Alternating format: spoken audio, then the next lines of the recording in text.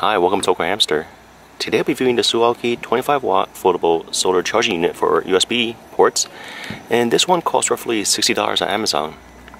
And the packaging came with a micro USB cable, 4 carabiner clips, and a user manual.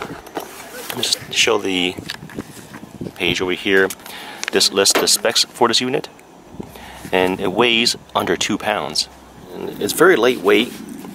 Got a zipper on the back over here. And inside this compartment is the dual USB port. I'm not sure if my camera can capture it. It's pretty dark inside. But it's right here, right between the USB ports, is a LED. And on the right hand side are 2 elastic straps to hold things down. But this part that opens it up, it's magnetic. So the loop over here, all the other loops on this device are this type.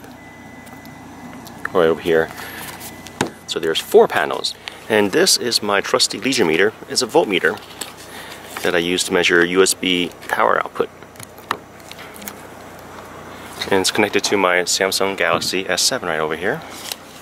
So I'm going to try to position it so I can get at least 4 of the panels charged. And currently it's outputting at 5 volt, almost like 5.1 volts. And it's generating about 0.3 amps right now. It is cloudy in New Jersey.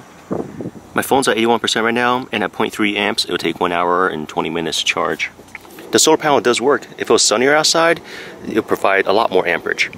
But you can't always control the weather, and if you're camping, a lot of times, this device will be very useful to charge either GoPros, cameras, or even mobile phones.